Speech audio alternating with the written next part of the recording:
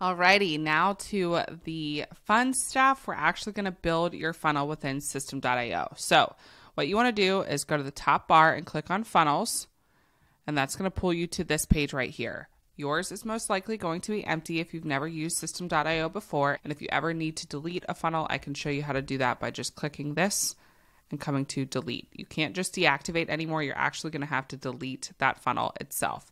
So we're going to come up to create in the upper right-hand corner. We're going to, this is going to look just like this. So it's just going to have a basic domain that we're going to change and customize later. And then we're going to name your funnel. Then we're going to choose our funnel goal. You can either build an audience, sell something, sell a product or service, build an evergreen webinar, or custom. I always like to do custom. And then it's very important that it says US dollar here. Even if you are, especially if you're selling the roadmap and you are selling in a different country, in a different currency, you want to make sure it's in US dollar because your currency is going to be set in PayPal and in Stripe, our payment processors, and they're automatically going to convert the currency for you. So even if you sell it in USD, which is the $4.97 minimum price point, that allows you to sell to customers based in the US, but also anytime you sell it to someone overseas and you are receiving funds overseas, you are going to have the money automatically convert for you. So don't worry about the conversion rates because PayPal and Stripe take care of it for you. So then we'll click Save. And then you'll see your funnel pop up right over here. So we're going to click that. And we're going to start jumping right in and editing what we call our squeeze page. So the very first thing you want to do is come over here to add a step in the bottom left-hand corner and click Add Step. Then we're going to name this squeeze page. And we're going to type squeeze page right here and click Save.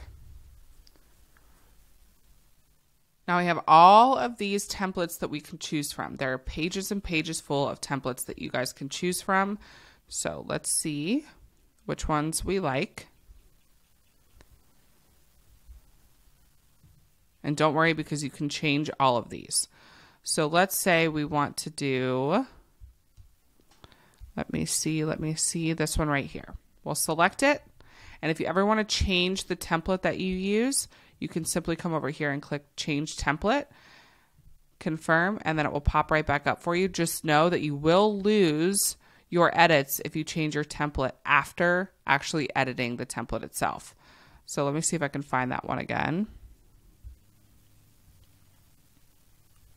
We'll use this one. Alrighty. So now that we have our squeeze page put in, this is the first page in our funnel. This is the page that we actually collect email addresses from potential customers. So this way, when we have it set up this way, we are now building an email list that we can then send emails to automatically in the email marketing portion of the training. I'll show you how to set that up. But now we can actually follow up with them if they don't purchase the first time they see our funnel. So we'll go to the right-hand side of the screen and click Edit Page. And now we'll see this beautiful email capture page. Starting at the top, we want to put in a logo to really start branding our entire funnel.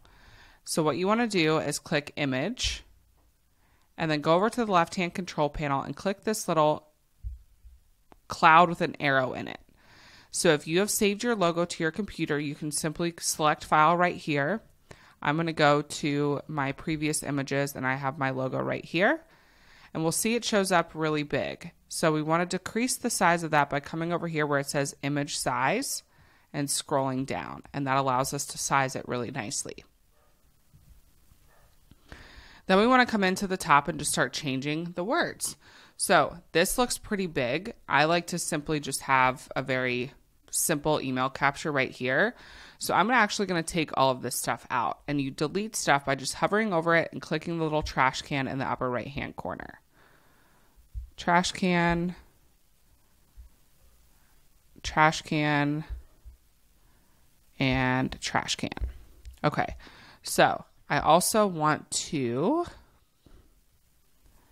delete this trash can, trash can. I want to delete all of this extra stuff. I really like a very simple squeeze page, because if you give all your information on the squeeze page, it can just kind of overwhelm your audience right from the start. So I'm going to delete this. And now we have just a very simple squeeze page right here. All right, so I've deleted all the extra. This is all I want my squeeze page to be, okay? Now we can take out the little last name portion if we want, and just do first name and email address. So if we want to change the colors of this big text in the background, make sure you highlight the whole thing, and then you can come down here and do your color. If you guys want to pull custom hex codes from that Coolers tool I mentioned in the branding training, you can type in the hex code right here, or you can just pick a color that has been previously used. If you want to change the color of your text right here, if you guys want to change this color right here, you can do the same thing by highlighting it and just picking colors right here. So let's do black. And then we can change this text by just highlighting it again and deleting and typing over it. So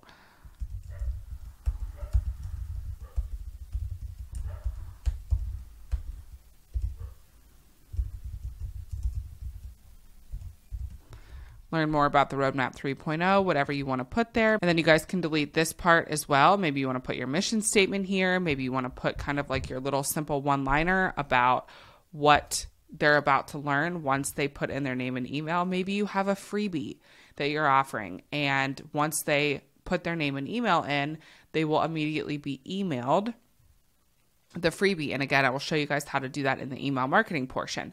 So put your text there. You already have your name input.